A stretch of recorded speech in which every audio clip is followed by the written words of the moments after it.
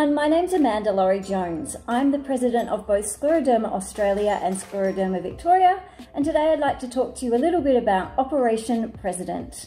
So I am unfortunately going to have to go into hospital for some surgery, and what I'm going to be doing is Operation President, shave it for scleroderma.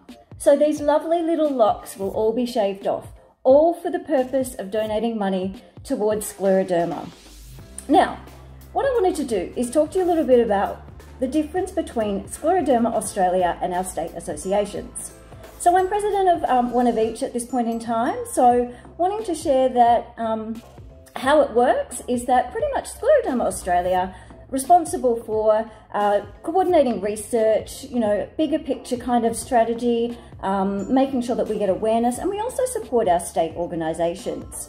Now, the state organisations themselves, they're a little bit more on the ground. So they're your local contact. They are very, very important around how we operate in this country to support people with scleroderma. So making sure that, you touch base with your state organisations, become a member and enjoy the support and contact with other people with scleroderma.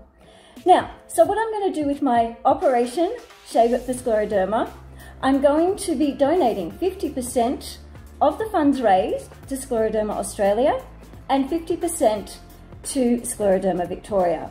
So I hope you can get on board, donate now, and thank you so much. Together we can make a difference.